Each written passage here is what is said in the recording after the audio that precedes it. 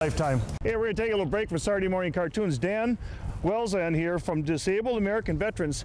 This is a way, and Dan's going to explain it to you, this is a way that you can give back to the military. You don't have to have been in the military, but if you wanted to give back to the military for their service, Dan, why don't you explain what people can do? And I think this is a fantastic deal. Well, you stop in, first of all, the DAV goes out and finds the vehicles, or we purchase the vehicles through donations. Then as a DAV, we donate them to the VA. The VA takes care of the gasoline and the repairs on any of the vehicles. We track the mileage for them. But what we do is we need volunteer drivers to take our veterans back and forth to VA approved medical appointments. So what you do is you take care of all the veterans, men and women who are veterans who need help, and you go ahead and they've given their time into service and stuff. So we're looking for volunteers to help them through this process. And you don't have to have been in the military to be a volunteer. You can either have been in the military or not in the military, and then get a hold of you, and it'll help all the vets. Correct.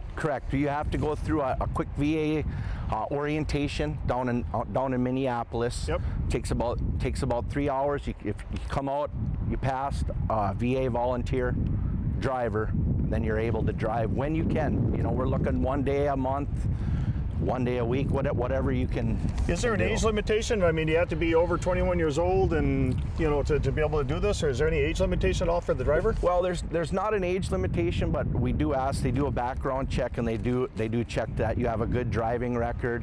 Any speeding tickets, 3 years and older or over 3 years are okay. DUI over 5 years, okay. Okay, well, so I want everybody to grab a piece of paper and a pen right now, and I'll give you a second to do that, because I want you to write these numbers down, and I want you to write their webpage down.